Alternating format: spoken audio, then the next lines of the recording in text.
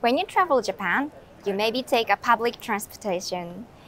So when you do this, do we have to use paper ticket? No, we don't have to. We can use this IC card, for example, Suica. And I'm Coco. I'll go with Nanami today. This narration sounds like Suica commercials, but it's not like that. Today, I'll introduce Suica. Suica is a rechargeable pass that can be used on many railway lines and other public transportations in Japan. Yeah, the beginning of this video might have sounded like a Suica commercial, but it's not, unfortunately. Anyways, in this video, we're going to show you how to use a Suica card when traveling in Japan. With this rechargeable card, you won't need to do any complicated math or use paper tickets. We'll cover everything from how to purchase a Suica card to how to recharge it and even how to get a refund when your Japan trip is over. So, stay tuned till the end of this video.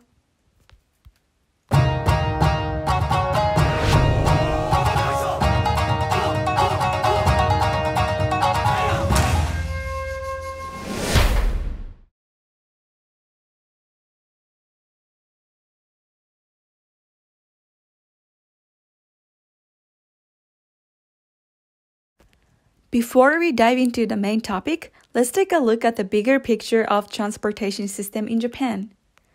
In many major regions of Japan, they have their own unique rechargeable transportation cars, but don't worry. The great thing about Suica is that these major cars are all compatible with each other. So if you purchase a Suica card in Tokyo and then travel to Osaka, you can still use your Suica card on Osaka's public transportations as well. In Tokyo, there are actually two cars available, Suica and Pasmo. They're from different companies, but these two cars cover almost the same routes and areas. So, even though we are talking about Suica today, all this information will mostly apply to Pasmo as well. Suica can be used on trains, subways, most buses, and to some extent even on a Shinkansen. However, as of now, using it on the Shinkansen requires a setup process or booking through the Japanese website. So for short trips with Shinkansen, using paper tickets or a JR pass might be easier. Now, let's talk about the first steps to using these magical cards. So, when and where can you get a Suica card? If you're a type of a person who wants everything prepared in advance, you can purchase it online and have it delivered to your home before your trip. Otherwise, the main places where you can purchase the card are any JR East ticket machines or JR East travel service centers. If you want to pick it up immediately upon arrival, you can get it at both Haneda and Narita Airport. Or you can buy Suica and Pasmo cards at ticket machines anytime and anywhere in the city. Okay, before explaining how to purchase it from the ticket machines, let me show you the special cards designed for the tourists to Japan. Welcome Suica and Pasmo Passport are rechargeable cards created for short-term travelers. The main difference with the basic ones is that they automatically expire after 28 days and any remaining balance cannot be refunded. However, Welcome Suica does not require a 500 yen deposit, so it might be more convenient depending on how you want to use it. You can pick these up at the service centers at Narita and Haneda Airport. Now, let's say you've just arrived in Japan and want to purchase a Suica card from a ticket machine. Here's how you can do it. If you don't have Suica card, you have to buy one. Okay, now let's buy new Suica card. Actually, there's new two options of new Suica card. The one is the original standard Suica card, and the other is the card with a name. The good thing about card with name is that when you lost the new card, the card with the name get back to you. But the choice is up to you. I'll choose the card with no name. The machine has an English option, so I'll choose this. Sign is fully displayed in English. Perfect. The displayed in English. Now, let me choose a new Suica card. When you use this machine, you can't use credit card. You can only use cash. And there are several price options. For example, the cheapest one is 1,000 yen. But the 500 yen is for deposit. Other 500 yen is your money. So you can use 500 yen during your trip. This time I'll choose 1,000 yen.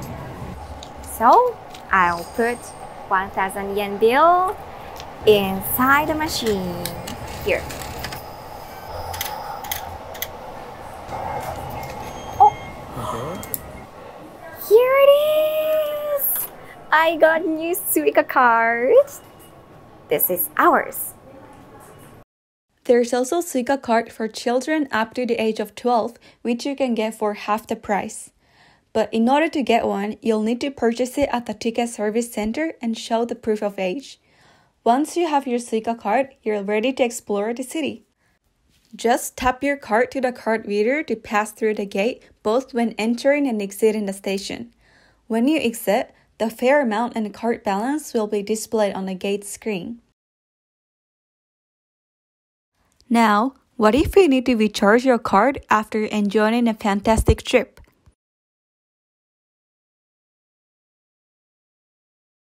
Just like buying the Suica, you can recharge it at any ticket machine. Insert your card into the card slot, switch to English, and select the amount you want to add. Once that's done, insert your cash into the machine and get your change, and that's it. Say you finished your trip, and when exiting, you realize your card balance is not enough to pass through the gate. Usually, there's a fare adjustment machine right by the ticket gate, and you can recharge using the same method. Now, after completing your dream trip around Japan, you want to get your remaining card balance back. To do this, just go to the ticket service center and simply hand your card to the staff, and they'll calculate and give you the cash.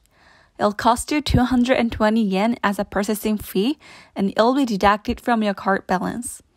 And even if your balance is at zero, you'll still get the full 500 yen deposit back.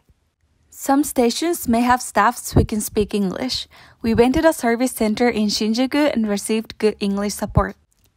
The Suica card is not just a magical tool to make using public transportation easy, but you can also use it for payment in many shops, convenience stores, station lockers, vending machines, and so on. You just have to look for the Suica logo. So Suica can be used for other things than just getting on the train. Let's see what we can do. Vending machine.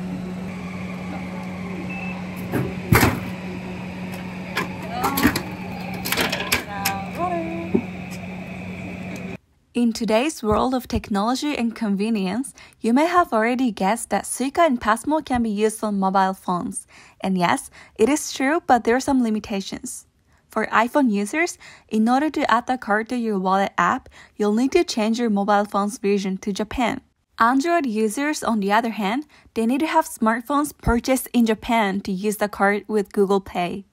This can be a great option if you're staying in Japan for a long term. However, for those on short trips, using physical cards might be easier.